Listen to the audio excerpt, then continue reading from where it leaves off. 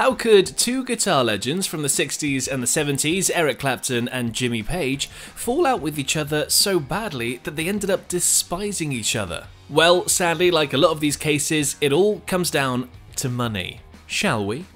Hi, I'm Adam, welcome back to Music Mongoose. In the mid to late 60s, Eric Clapton had made quite a name for himself in England for his exceptional guitar playing abilities, in bands like the Yardbirds, John Mayall and the Bluesbreakers, and Cream. At the same time, Jimmy Page was becoming well known as one of the best session guitar players in the scene. He can be heard on The Who's debut single, some Rolling Stones songs, a smattering of Kinks songs, and even Shirley Bassey's Goldfinger, among many others. As two prominent guitar players in the English music scene, they were very much aware of each other and their paths certainly had crossed.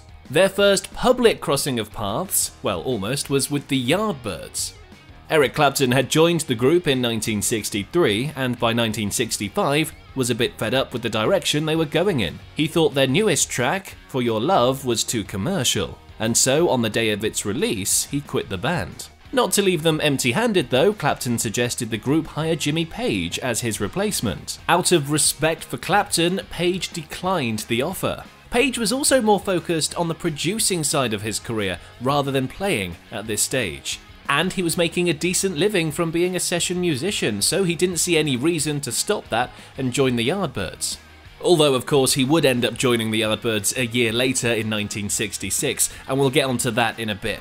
At this point, Page had recommended another guitar player who was making a name for himself at the time, and who also happened to be a friend of both Clapton and Page, Jeff Beck. Jeff agreed, and he fit the bill perfectly. At this point, Jimmy Page worked on his record producing, and Eric joined John Mayall's Bluesbreakers, where he further cemented himself as pretty bloody good at playing the guitar. The same year, 1965, Page would watch Clapton performing with John Mayall and the Bluesbreakers in London. After the show, Page approached Clapton and told him about his newfound producing prowess. Soon, Page would be producing a recording session with John Mayall and the Bluesbreakers.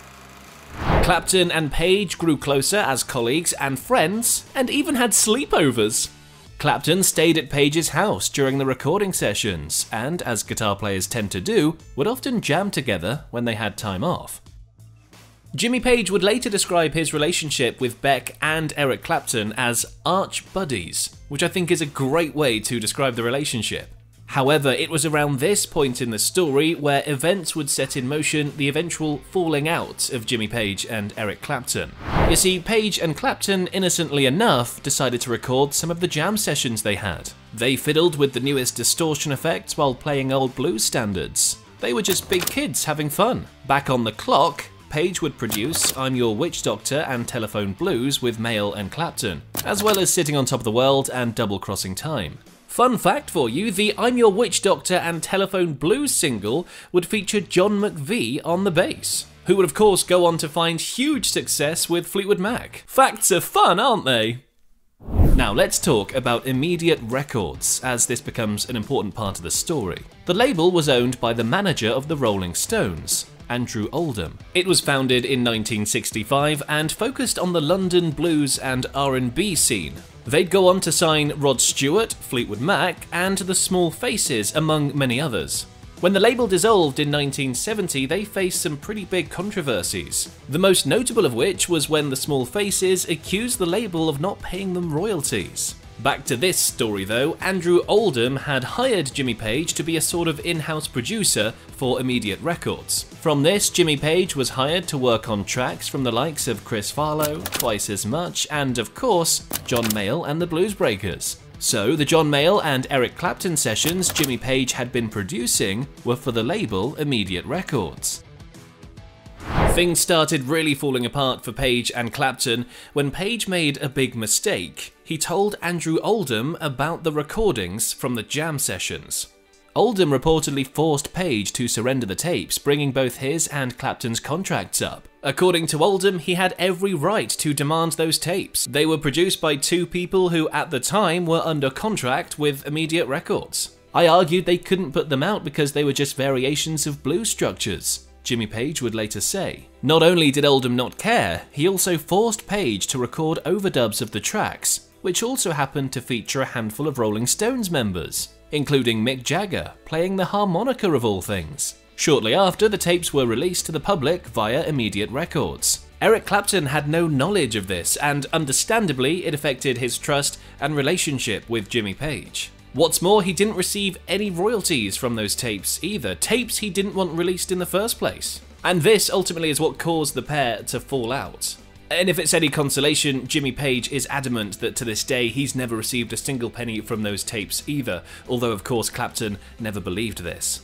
The pair stopped talking and parted ways to work on their own things, although their paths did cross in a strange way. In the late 60s, Clapton began dating Charlotte Martin, a French model. They broke up, and then Page would find himself dating Charlotte. They had a daughter together too, Scarlett Page. After the Blues Breakers, Clapton went on to form Cream and found moderate commercial success for a few years. Meanwhile, Page had finally agreed to join the Yardbirds, but only lasted 2 years before the group broke up. This, of course, led Jimmy Page to set up the new Yardbirds, which went on to become Led Zeppelin and so on and so forth. Led Zeppelin would cross paths with Eric Clapton and Blind Faith in Wisconsin for the Midwest Rock Festival. Page didn't manage to see Blind Faith performing, but Eric Clapton did see Led Zeppelin perform.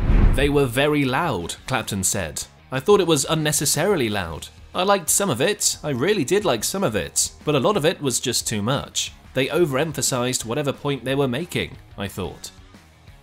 Do you reckon that's a genuine criticism, or do you think he's still bitter from the falling out with Jimmy Page?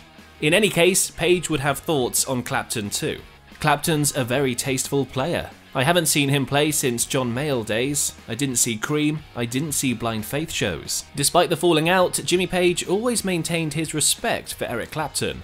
Interestingly though, it would seem that Page intentionally avoided listening to Clapton's music, and also the music of other guitarists. While he was in Led Zeppelin, he consciously avoided listening to other guitar players. He wanted to lead the charge with his own style. I thought if I started to listen to everybody else like Eric and Jimi Hendrix, then I'd get bogged down with their ideas and start nicking their phrases, which I probably did do subconsciously, and I think everybody does. The pair would reunite again in 1983. Jimmy Page, Eric Clapton, and Jeff Beck would come together to play at Ronnie Lane's benefit concert for Action into Research for Multiple Sclerosis, which took place at the Royal Albert Hall.